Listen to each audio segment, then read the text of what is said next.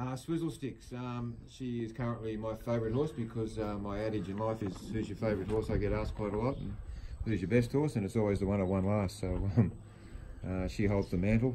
Poor old Melissa Rondre held it for about an hour and a half and it was taken over by her. But she was fantastic yesterday in all seriousness. She was really strong. We saw the best of her when she's up on song and really charging. She's quite explosive and thought her run was terrific. I didn't obviously think it was the greatest race in the world, but we still had to beat a favourite that had good credentials going into it, and they were very much tarnished by Shardy yesterday.